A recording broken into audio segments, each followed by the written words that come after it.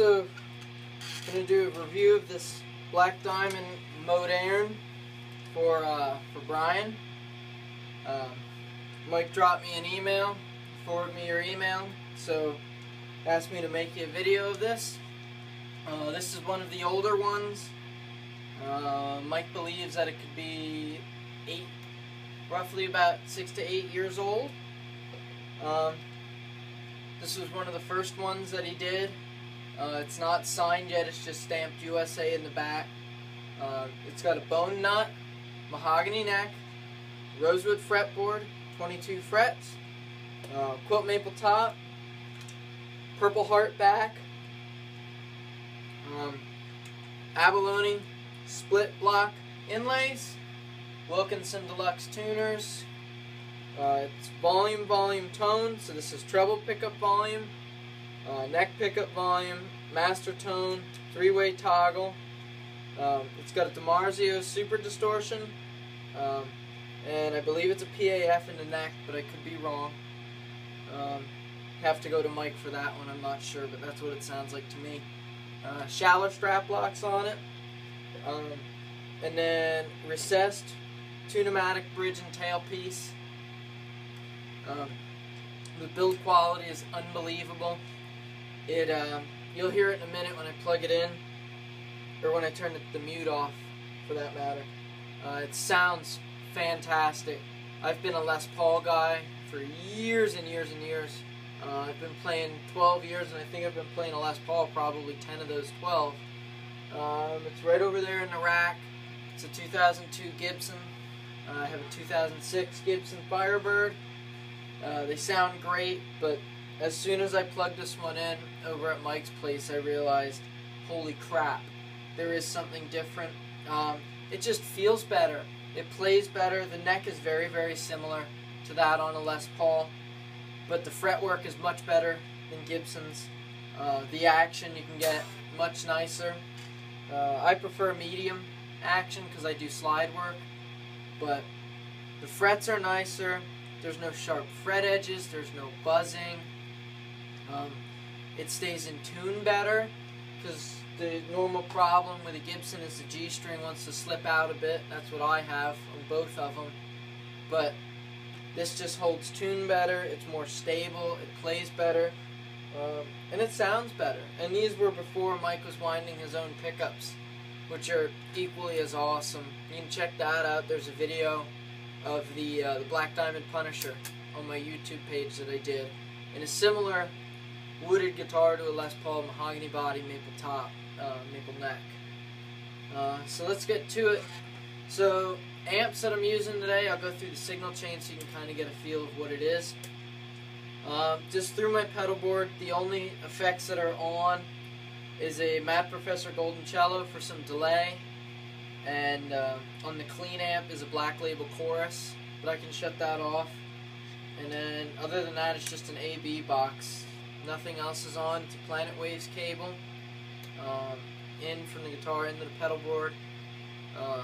And then the dirty amp is an Epiphone SoCal 50 EL34 driven amplifier, 512AX7, so it's a medium gain output kind of amp. Vintage circuit similar to a Marshall. And then the clean amp that I'm using is a Crate Shockwave 350. The SoCal is running through a 4x12 with vintage 30s in it, and the Shockwave is running through a 2x12 with 200 watt carbons in it. So we'll start clean, so you can get a sense of what you're going for sound wise. So this is a bridge pickup.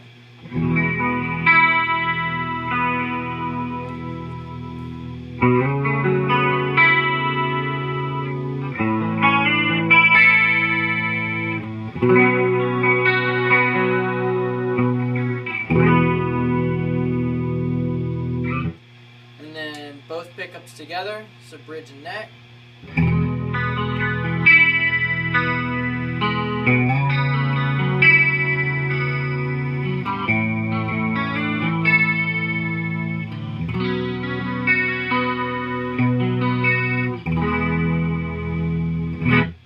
And then neck pickup alone.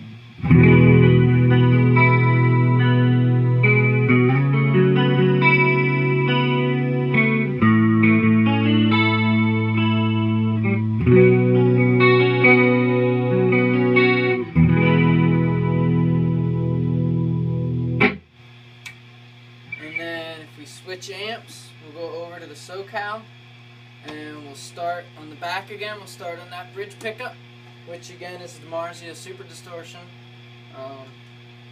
And yeah, it sounds amazing. You can get anything tone-wise out of this. I've been able to. Van Halen, ZZ Top, Ronnie James Dio, Metallica, Slayer. It's got enough tightness to it to do some Slayer stuff. But yeah, so I'll let you hear that. We'll start out with some Van Halen type stuff, lead stuff, and then I'll go into the Metallica stuff for you. So.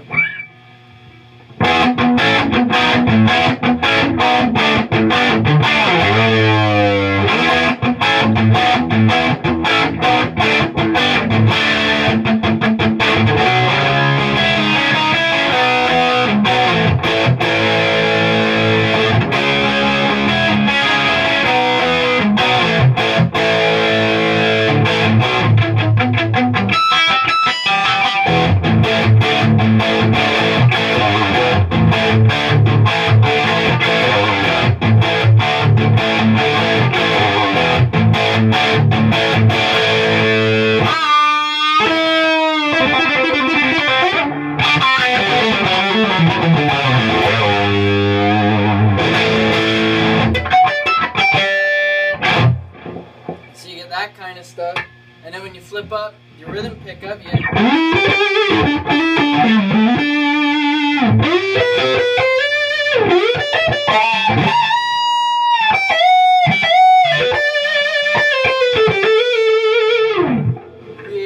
just really sings and comes alive.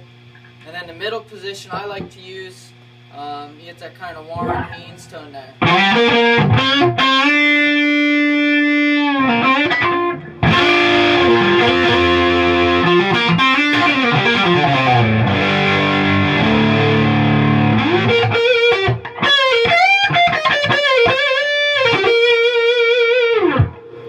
Nice singing kind of lead tone, and then demonstrate how nice and tight the bottom end is in the guitar, you know, thanks to that Purple Heart, which is similar to Mahogany, a little bit denser, quite a bit heavier, but still kind of similar. The graining is pretty similar.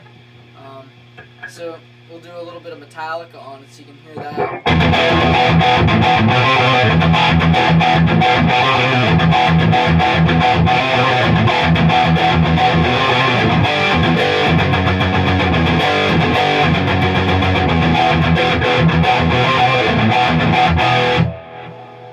You get the idea there.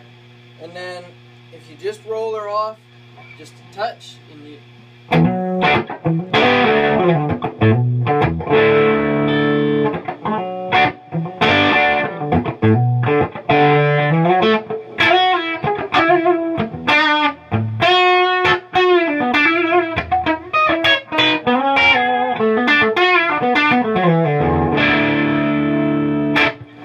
get that kind of stuff, and then same goes for that neck pickup.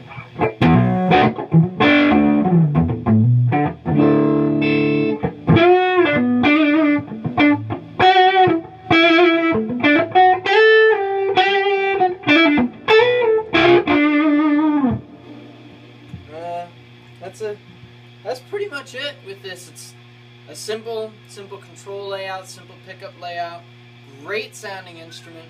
There's some beautiful flaming on the back of this neck. Very, very, very heavy, this one.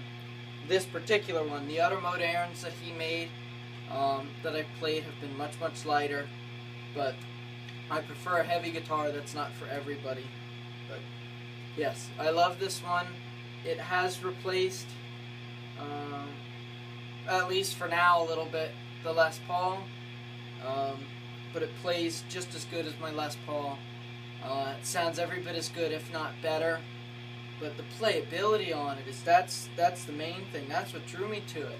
This playability is unbelievable.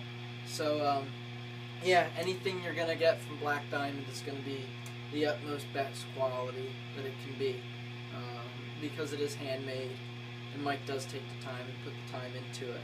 So I hope that helped, Brian. But yeah, there it is. I'll bring it up. We'll do some close-ups with it. Nice figured maple top, gold.